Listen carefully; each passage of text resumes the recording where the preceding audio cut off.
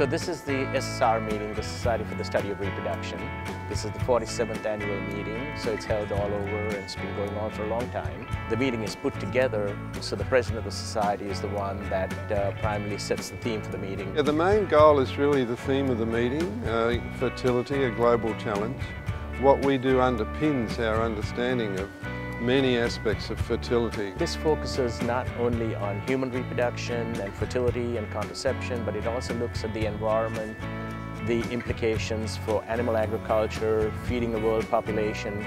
So the theme of the meeting is very broad. It focuses on reproduction, but it is how the science impacts real-world implications for problems that we really face. I think for the younger folk who are here, the trainees, the early career people, to be exposed to that sort of broad level thinking is very important for them because it puts their own research into context.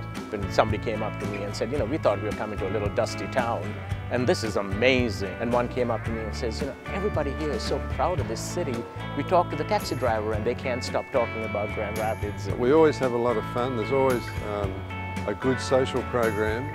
Part of the evaluation of the meeting includes, what was the barbecue like, what was the dance like, was the beer drinking good? Here it's terrific. A very friendly city, a very clean city, easy to get around, particularly in this area. I don't think anybody is going to leave this meeting with any bad feelings. They're going to leave with very positive feelings about Grand Rapids and West Michigan overall.